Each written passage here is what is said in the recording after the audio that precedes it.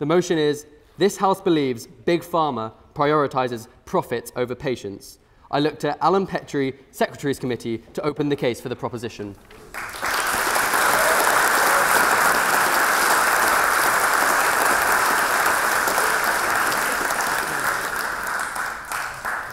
This House believes Big Pharma prioritises profits over patients, a motion which does not require a side proposition to prove that profit should be considered a dirty word, or that pharmaceutical companies are completely indifferent to the welfare of the patient, nor are we claiming that profits must inevitably come into conflict with the patient's interests. Indeed, development of certain drugs has often been driven with great impetus by the possibility of immense profits, resulting in a rare win-win scenario for both Big Pharma and the ordinary patient. Overall in this speech, I'm not going to deny the great advances of modern medicine, nor negate the role Big Pharma has played in it. All we need to prove on side proposition is that when profits and patients come into conflict, major pharmaceutical companies prioritise the former over the latter. This is not a recent phenomenon.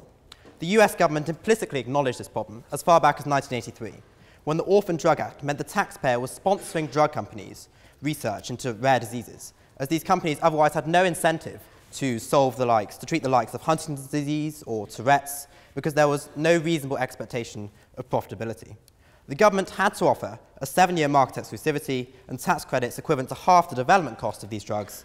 In other words, the government had to intervene in the market in order to align market incentives with societal needs, as otherwise these drugs, which were going to save people's lives, would simply not have been developed.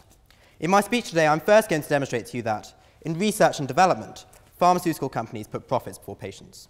That is to say, in A, choosing which drugs to develop, and B, the results of self-funded tests that they actually choose to release. They are thinking more about the best way to make money, rather than the best way to make a substantive difference to patients' lives. Second, I will scrutinise how Big Pharma has focused most of its attention on sales and marketing, as opposed to actually what they are often talking about, research and development.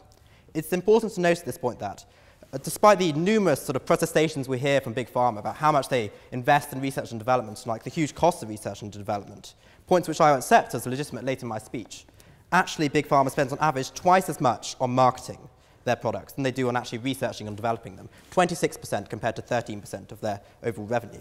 So this is clearly, even though they may consider themselves to be primarily focused on research, they are also obviously focusing more of their attention actually on sales rather than actually developing drugs that would save people's lives. So, before I move on to introducing the speakers, I'd just like to briefly say that as well as obviously this section of the speech, which is about essentially introducing you to what exactly the main problems of the drug companies are in the actual sales and marketing process, there's also a significant problem with the sales, with actually two things, basically. First of all, the excessive high pricing which these drug companies actually charge for their drugs. And secondly, scandalously, the systematic mis-selling of drugs to millions of patients across the world. I was actually personally astounded by the amount of cases there are where drug companies have been fined hundreds of billions of dollars because they sell medicine which doesn't actually solve the person's particular issues or ailments that they're actually coming into conflict with, but just because this medicine is highly profitable. And I'll be detailing just some of these scandals later in my speech and why I think they demonstrate that profits are more important to Big Pharma than patients.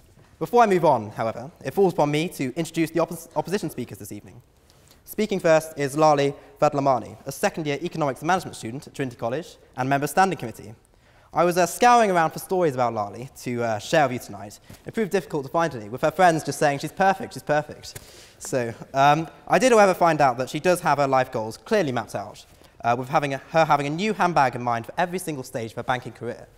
So perhaps it's unsurprising, therefore, to find Lali defending big corporations tonight. Second, we have Dr. Ken Powell. He founded and was the CEO of Arrow Therapeutics Limited, a specialized antiviral drug company that was acquired by AstraZeneca for $150 million in 2007. And he's now the chairman of Revival. With his over 30 years' experience in the pharmaceutical industry, I look forward to hearing what he has contributed tonight. Third, we have Jim Greenwood. He is the current president and CEO of the world's largest trade association, representing the biopharmaceutical industry. In areas such as gene therapy, cell therapy, and immunology, he's representing his clients who make these scientific breakthroughs.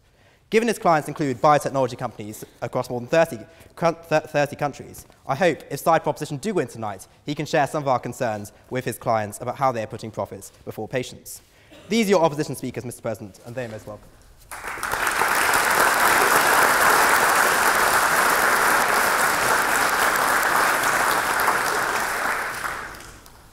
So firstly, I'm going to show you how Big Pharma puts profits first in research and development. Here, I'm not just talking about the example I opened with, which was where drugs treating rare diseases simply weren't developed because of the lack of potential profits. Rather, I would like to highlight the problems of patent protection. The way drug companies make vast amounts of money is by taking out patents, exclusive rights, on the new drugs they discover. This, in many ways, is fair enough. I'm not denying the huge cost that drug companies actually put into discovering new drugs. I know some of them can cost over £1 billion and usually take 10 to 15 years. The patent then gives the drugs company the opportunity to recuperate the money invested and more. Indeed, incidentally, much more, because the pharmaceuticals industry has some of the highest profit margins of any industry, being comparable only to the financial service industry. This, however, I'm not even objecting to the high profits. What I'm objecting to here is the problem with the incentives that patent protection provides.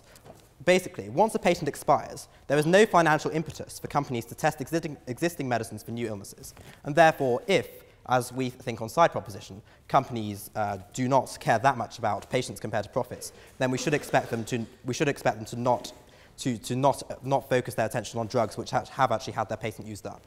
Is this the case? It is indeed. So let's look, for example, for the diabetes drug metformin, which a 2013 study found effective against prostate cancer, sort of destroying these sort of sugar-hungry cancer cells. Yet ever since metformin's patent expired in 2003, even though there are at least 38 clinical trials going on, how many of them do you think are actually sponsored by drug companies? Not a single one.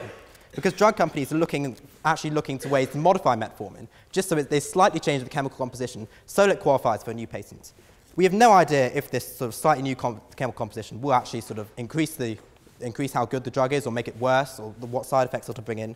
All we do know is it'll be good for profits because they'll have a patent on it and have exclusive rights to it, and bad for patients, two ways. First, more expensive, as we talk about. This research and development is very costly, so it will have to be paid for. And second, and far more importantly, the reluctance to invest in clinical trials of potential cancer-fighting drug could be costing lives. As I read in a Reuters article, which put it quite well, cancer patients just don't have the luxury of waiting around for derivatives of existing drugs so they can be patented. The second way in which Big Pharma prioritizes profits over patients when developing drugs is their misleading of their clients.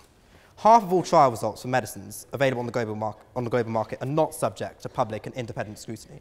That's just to say we have to trust the company. But surely we should be able to trust the company. It's not like they're going to actually lie to people. Well, actually they have done. So, for example, the UK government spent over £500 million in the last decade stockpiling this drug Tamiflu, which was going to be used in the event of a flu epidemic. Yet, after multiple freedom of information requests, after the company failed to release all the data about Tamiflu, it was found out that this drug would not actually be effective against a flu epidemic, because even though it maybe slightly controlled the symptoms of it, it didn't actually sort of have any effect on actually tackling the more severe complications of it, such as pneumonia. So therefore, there's clearly a need for greater transparency in the pharmaceutical industry when we can't even trust them to publish all the results of their actual tests. So how is this bad, and how is this putting profits for patients? A, by charging the NHS vast amounts of money, which could have been spent elsewhere, over £500 million, imagine how many hospitals that you've built, etc. And B, by introducing a false sense of complacency, because we were relying on this drug, Tamiflu, to actually help us in a flu outbreak. And the fact that it would not have done so if there had been an outbreak, I think is morally reprehensible on the parts of the drugs companies for failing to fully inform the government on how effective this drug was. Thus, I've shown that Big Pharma, in choosing which drugs to develop, and in misleading the public and governments by releasing a limited number of test results in the area of research development, has decisively opted for profits over the patient. Now let's examine whether profits or patients come first in the other area of the pharmaceutical industry, namely the sales and marketing of drugs. First, on the prices that drug companies charge.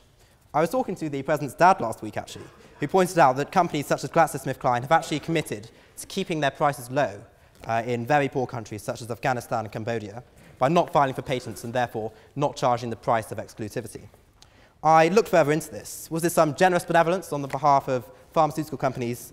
No, I'm afraid not. It turned out that this move would have little effect on profits, to use GlaxoSmithKline's words, as A, these countries can't afford to pay the high Western prices anyway, and B, these countries were exempt from these patent protection rules anyway. So even though they made much deal of, oh yes, GlaxoSmithKline made a big public announcement saying we're not going to make patents, they wouldn't have been able to do so anyway until 2033 by World Trade Organization rules.